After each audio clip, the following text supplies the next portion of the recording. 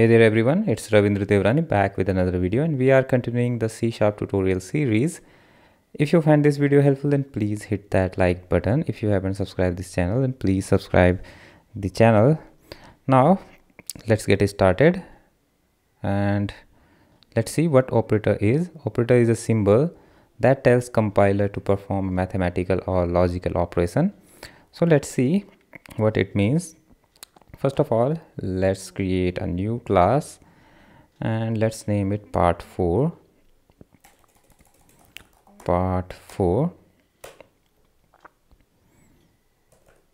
And let's create a main method. So I'm gonna write here public static void main. That's the entry point for this application. And now change the startup project because we have multiple mains now, otherwise it is gonna give us error. Fine, so let's select this C# tutorial part 4. Fine. Okay, so let's talk about operators.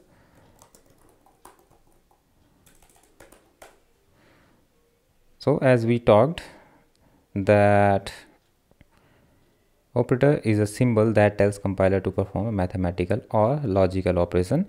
So let's take this arithmetic operator, and we have the 5 kind of operators in C#: arithmetic, relational, logical, bitwise, and assignment. First we will discuss this arithmetic operator: plus, minus, multiplication, divide, percentage, and this is incremental, and this is decremental operator. Okay, so now we will use arithmetic operators. So it is simple like that: int a equals to 5, int b equals to 6, and int c equals to a plus b. Okay, let's name it sum. Int minus equals to a minus b, int multiplication equals to a into b, int division equals to a divided by b, and let's take it. Okay, so these are basic arithmetic operators. And int percent equals to a percent b, and it is called modulus operator. Basically it gives us remainder,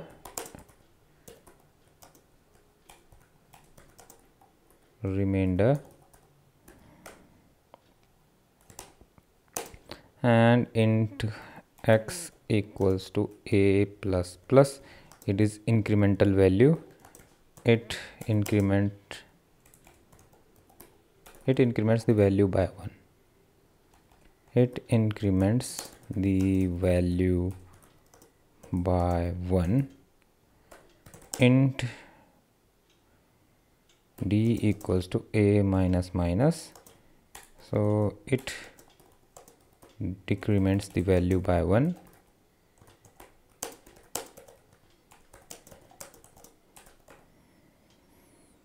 So that's it, and let's see. Let's put a breakpoint here. Just click here and run this program.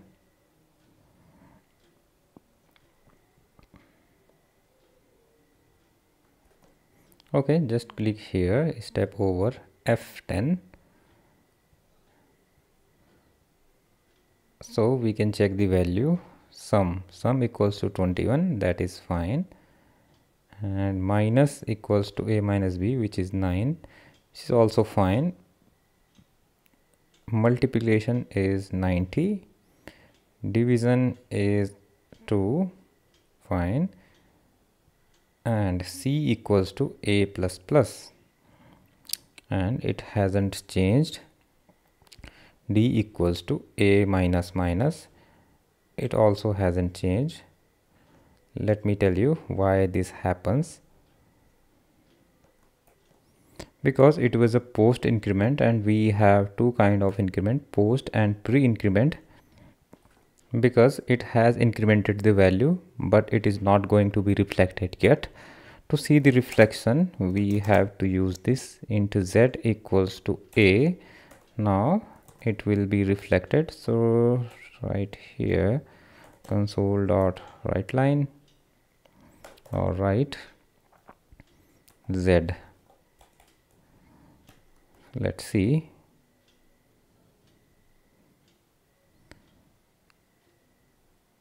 Okay, it's 16 now.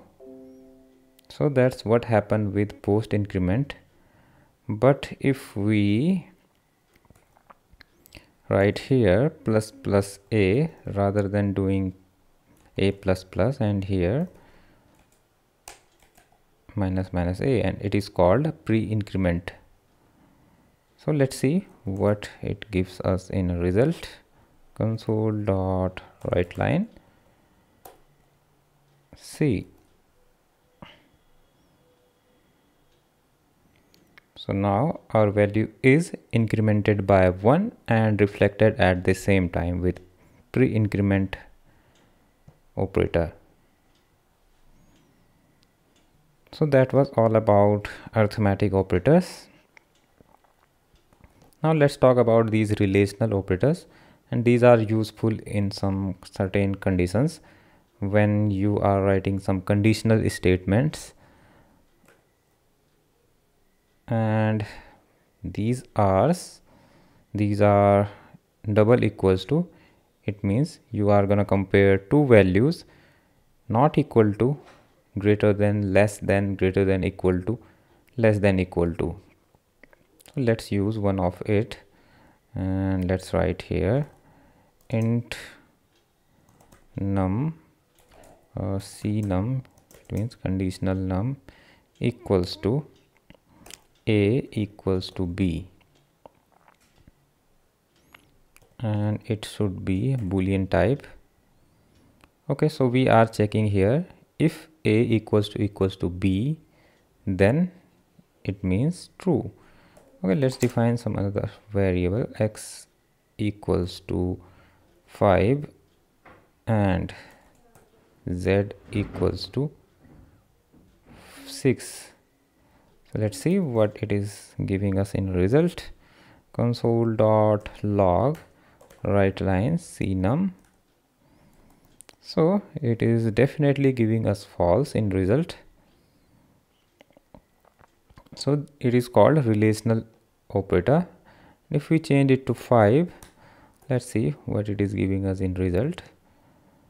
Yeah, it is definitely giving us false. So it is our relational operator.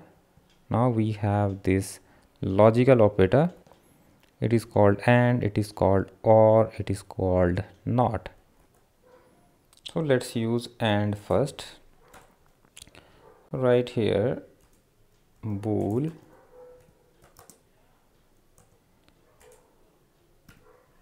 and L means logical num, L num, logical num. A equals to 5 and let's take this x, and z equals to 5. It means if both conditions are true, then this bool should be true. So let's type it, console dot write line num, not num, console dot write line L num. Fine. Let's see what it prints, and it is obviously going to be true. But if we change it to 6, then it is gonna print false, because both conditions should be true for a true result or true return type. So either one of this condition fails, it is going to be false. Both conditions should be true, then it will store as a true. Now if we change here to or, it means either this condition is true or this condition is true. I'm okay with it. So it is saying I will give you a true if either one of condition is succeeded. So right now it is also a true. That's it. And okay, let's see. Bool lnum equals to x does not equals to 6. What does it mean? If x does not equal to 6, which is true statement here, so it should be print true. It should be printed as true. Okay, fine. And if we write here 5, then obviously it will be false.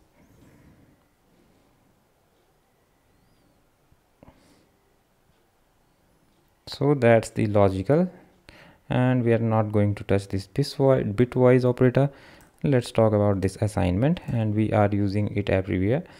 Here we are using this equals to assignment operator to assigning the value to this variable. And let's see what else we can do right now. So let's int assigned num equals to x plus equals to x.